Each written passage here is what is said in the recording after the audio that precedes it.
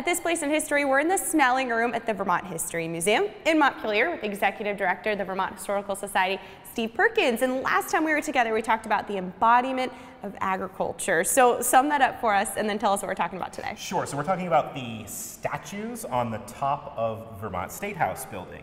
And the first statue was created, it went up in 1859, and it was the embodiment of agriculture, later to be known as Ceres, which is the Roman goddess of agriculture. It was on top of the State House for 80 years, but it was made out of wood. Wood rots. Yeah. We have harsh winters here in Vermont, and so it was falling apart and needed to be replaced. How do we get to iteration number 2 of Ceres? So Ceres number 2. Yeah. I mean, I don't want to give anything away, but she is kind of looking at us right here. I had a hunch that might be it. A piece of her. But in the mid-30s, they saw that this statue was just falling apart. There was no way they could save it, so it had to come down. State legislature appropriated some money to hire another sculptor to do it, but we're also in the middle of the Great Depression at the time. And I think Vermont frugality won out. So there was this guy, his name was Dwight Dwinell. He was the Sergeant at Arms of the Vermont State House. He was 80 years old, and he said, you know what? I can carve a statue for the top of the State House. The governor at the time, Governor Aiken, said, great, go for it.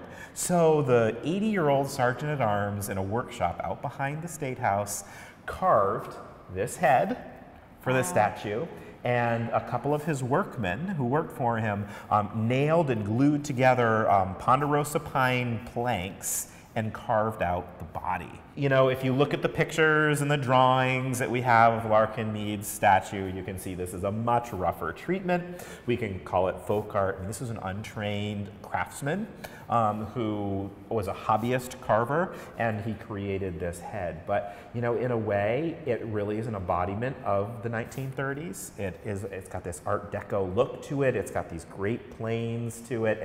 It's a really neat statue, I think. And Vermonters fell in love with it. And it was on top of the State House for yet another 80 years before it started to rot. And there's something behind us, too, that I know you wanted to show everyone. Can we dig in? Oh, we can. Let's take a look at this. Okay. This is a great box, so I'm going to open it up. These are Dwight Dwinell's tools.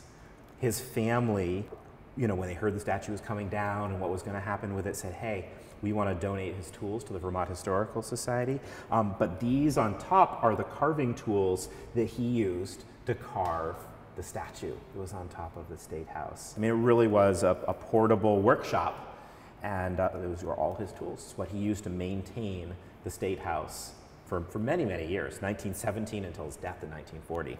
And people will be able to come here to the Vermont History Museum to check this stuff out, right? Yeah, we've completely reinstalled the Snelling Room, all sorts of great paintings on the wall, and then we're telling the whole story of all 3 statues from the State House. At this place in history.